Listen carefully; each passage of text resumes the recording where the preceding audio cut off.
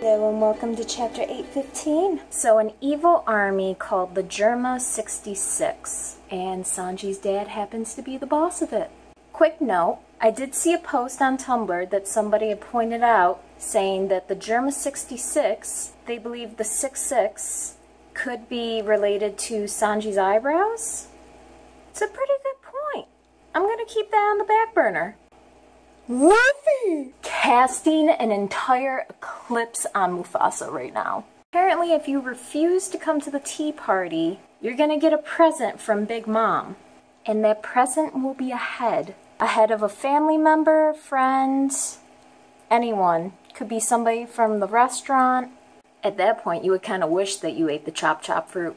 Hey, thanks. Bitch! What the fuck? Bitch, do you know what I had to go through? UPS sucks dick. They do not handle their packages with care. So Luffy wants to follow Mufasa back to Big Mom's ship. Zoro. Why the fuck you lying? Why you always lying? Oh my god. Stop fucking lying. Luffy gets to meet the kitty. Oh my god. 20 members of his crew. Law. Hey, this is my crew. Hey! Yeah, that's it. Your cook's been taken? And you have Kato coming after you? Whatever shall we do?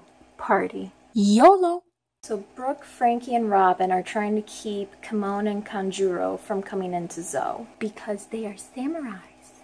And another side note, can we just point out that Frankie's hair is a whale? They fell asleep. And there they are. And there they go.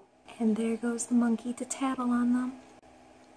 You guys had one job. There is so much shit happening right now, I don't even know what to expect. Y'all are fucked.